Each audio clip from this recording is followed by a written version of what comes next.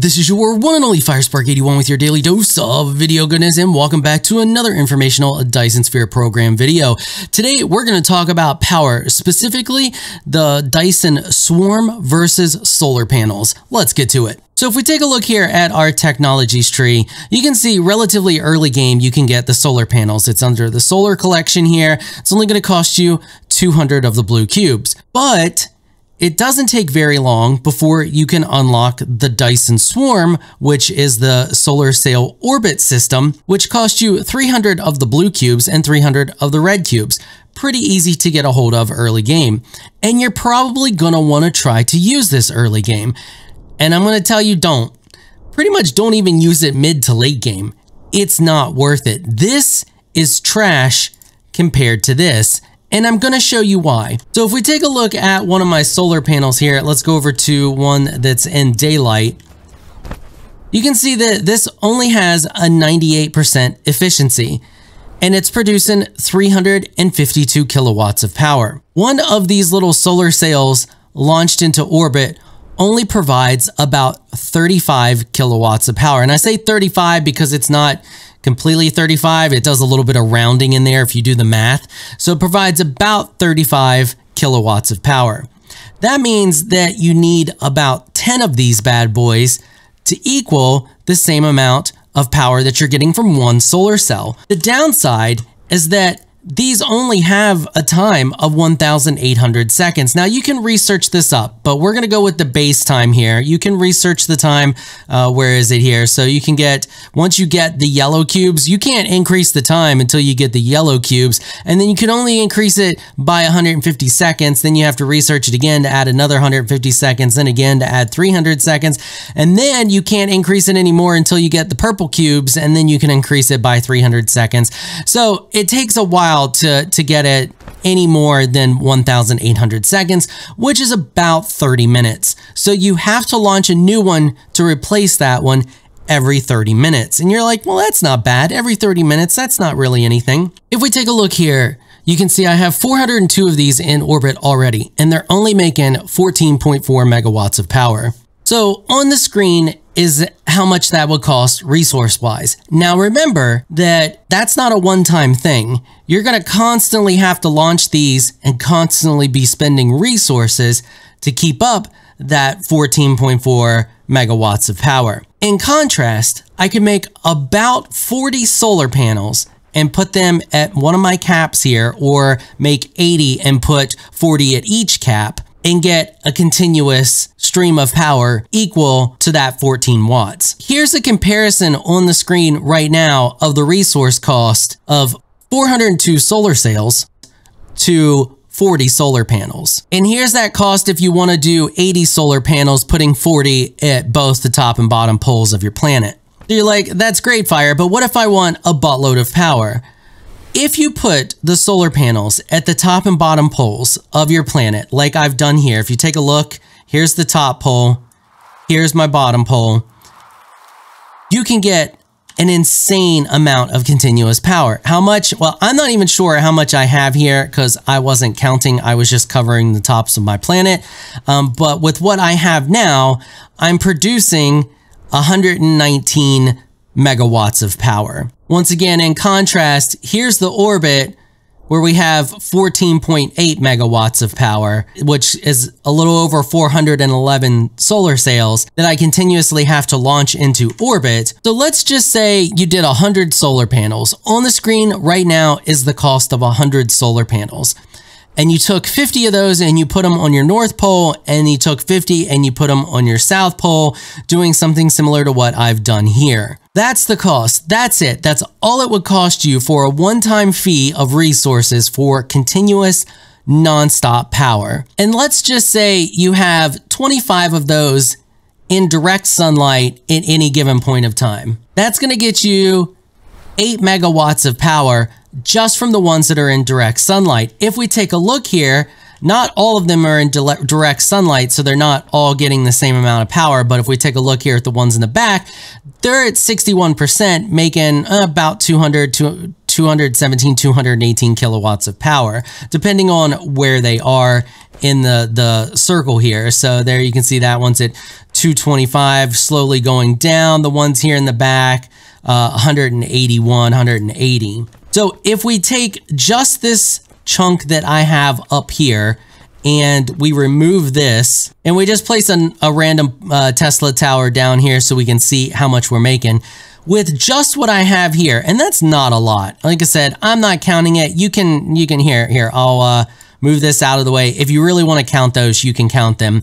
Just what we have here, not all of them in direct sunlight, some are, some aren't. I'm making 70 megawatt, well, 69.9 megawatts now of continuous power. If we take a look at my other pole here, so here's what I have at my other pole, we're making 51 megawatts of continuous power. That means if I wanted equal power, provided my math's right here, and if my math's not right on any of this, let me know down in the comments. I'm not the strongest in math, but I do my best. So if my math is right here, 51 of the megawatts should be 50, well, it's 54 now, but that should be 54,100 kilowatts. So if my math is right there, that means we would have to launch about 1,457 solar panels into orbit, or the solar sails into orbit. And we're producing that with just this little chunk of solar panels right here, which are extremely cheap to make. So if you're not familiar with the collectors that you need in order to actually get power from the solar sails, you need these ray receivers in order to actually receive the power from the solar sails. To get those, it's an additional 600 of the blue and red cubes, 600 each of them, to unlock the technology to even receive the power from the solar sail system. All in all, to get the solar sails, it's going to cost you 900 of each of the blue and red cubes. And they don't work quite like you think they would work. They have to be in view of the sun, just like the solar panels, and then they receive and gather power over time. If we take a look here, I have a bunch of them. I have this all the way around the planet connected to the other side. I have some on the other side set up exactly like I do here. And you can see they're dead center at the top and they go out each way. So there's one at the center of the pole, and then I have one in each of the 4 directions. It's the same way down at the bottom. If we take a look at those right now, our generation capacity is only 1.6 megawatts. So if we take a look here, our total output right now is well, I apparently lost a bunch of solar sails, but our total output right now is 4.52 megawatts. Out of that, we're only currently able to get 1.68. These things are so incredibly inefficient for being apparently the next step in solar power that your best bet's just to not even use them. Not only do you have to put out a ton of resources, continuous resources, and the power that it takes that you have to generate in order to shoot the solar sails into the sky, you're not even making a crap load of power to begin with. So we're making 1.68 out of our total 4.52 that we could be generating with these at the top and bottom of our poles, like we would have the solar panels. Now, you're like, well, what if you don't put them at the top and bottom of your poles? Well, then you're only going to be generating power when the planet is in direct sunlight, or I should say when they are in direct sunlight and that side of the planet is in direct sunlight. And then they have to generate over time. This will start out as 0, and the continuous receiving thing there will continue to go up, and they will generate more power as time goes on, as they spend time in the sunlight. So your best option is to put them in a situation where they're going to be in the most continuous amount of sunlight as possible. You can see here, these aren't even getting any sunlight right now. Their signal strength is too low for them to even get the continuous receiving. Let's go check the ones at the other half of on the other side of the planet. So these should be a little bit better because they're in more sunlight than the other ones. So that one is at 100%. Yeah, all of them are at 100% over here. And you can see that the continuous receiving on this one's almost at, what is that, 62%, which allows it to have the max output of 9.74 megawatts, but it's not even outputting that. It's only outputting currently 234 kilowatts. And once again, all of them combined at my north and south poles, a total of 10, I have 5 at each pole, we're only outputting 1.62 megawatts of power. So trying to use the solar sails isn't only inefficient when it comes to the amounts of resources that you have to spend in order to get any decent amount of power, it's just inefficient altogether. Honestly, I don't know why they gave them a lifespan. They would be so much better if they were launched into orbit and then stayed there, and if you needed to remove them, there was an option to remove them from orbit, like a decay orbit button that just sent them into a decaying orbit, and then they would gain a life and slowly fade out or something like that. I feel like it's the time that they last and the fact that you have to continuously launch them. You have to launch a replacement for the one that you launch, or for every single one that you launch, every 30 minutes. And yes, I know you can eventually double that time, leaving them up there for an hour before you have to launch another one, but that's still insanely inefficient when it comes to comparing it to just putting a bunch of solar panels at your north and south poles on your planet. Now, also keep in mind that this varies depending on how far a planet is from the sun and the stats for a specific planet. If we take a look here, if I put a solar panel down in direct sunlight on this planet here, you can see that it's only 67% efficiency.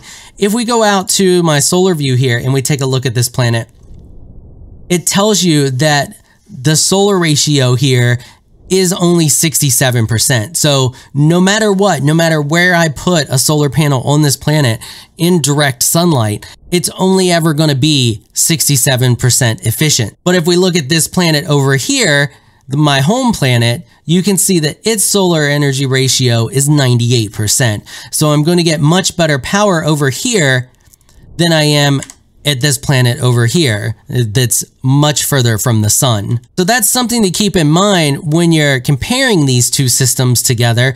But at the same time, even at 67% efficiency, it's outputting 241 kilowatts of power. This is only outputting 172 kilowatts of power. It's at 100% efficiency. Well, not necessarily. It's at 66% receiving right now at 100% strength. But I mean, if I have to choose, even on a distant planet, at 67% efficiency, I'm still going to choose the solar panels. So I realize that this game is early access and there still needs to be some tweaks. I think this is definitely one that they need to tweak because it's just not worth going for, and it should be worth going for because it's further down the tech tree.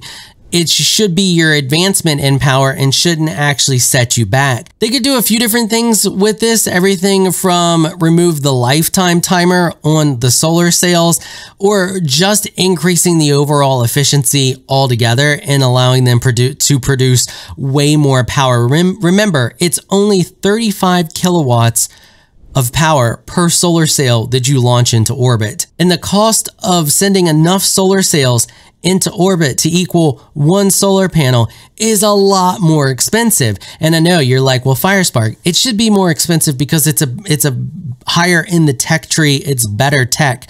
And that's true, it should be. But the situation is while it's more expensive, even for the gun, you have to make the guns to launch the things, the solar sails themselves, and the receivers, all of that, way more expensive and produces less power overall, and is not only more resource intensive, it's less energy efficient. So let me know what y'all think about this guide. Have you come to the same conclusion? Do you use these for power, and are you getting a decent amount of power?